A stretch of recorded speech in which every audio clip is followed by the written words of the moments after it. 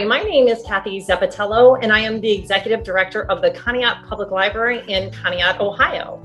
I am also President of the Board for the Association for Rural and Small Libraries, ARSL. The Realm study helped us make decisions that make sense, and it helped us begin how to understand as an organization how to assess risk.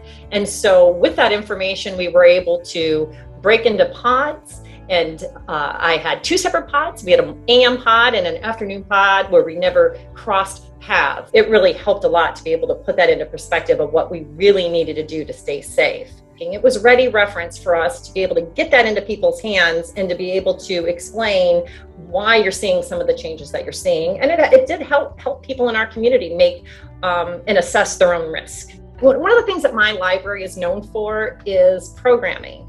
And it's kind of our claim to fame, and that's where a lot of our statistics derive from. And since we're unable to bring folks into the library with those kinds of numbers, having to traverse in a hybrid model of online programming, as well as in-house programming that is safe, that is spaced out, and kind of realizing that even though we have a decent sized library, that under these new parameters, we really have to assess our space and are we facilitating things in a safe way and actually the way people expect.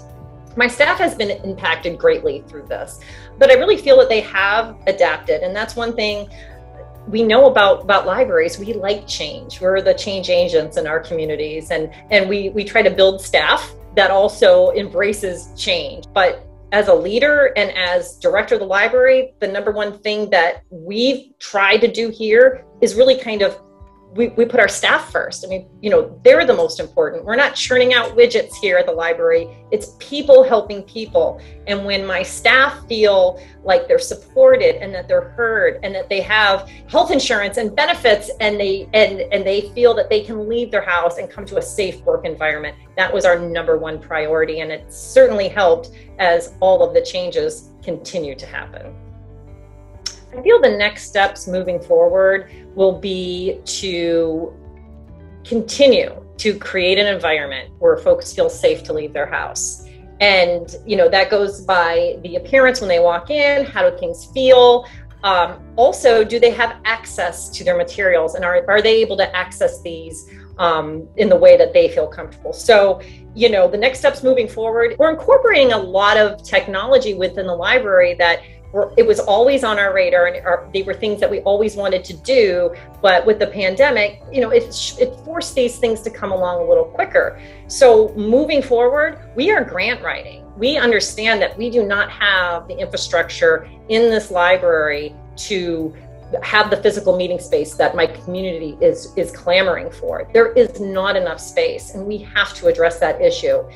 The other thing is, of course, technology. I don't have enough technology in my library, nor do we have someone on staff that can really be dedicated to take the lead on that. And a small library, we all know we wear many hats. So we've written grants. We will continue to do that to make sure those needs are met. One of the grants that we just recently received was for a tech coordinator. We'll be adding a full-time tech coordinator here at the library to help the public with whatever they are trying to do, whether it's library related or not.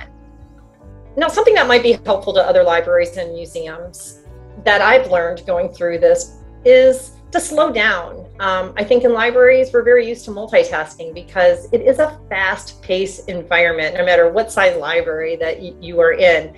So learning how to slow down and to be more mindful about what we do and what we touch and who we're talking to and how we're exposed, that's not a bad thing to work on one project at a time, to see one thing through.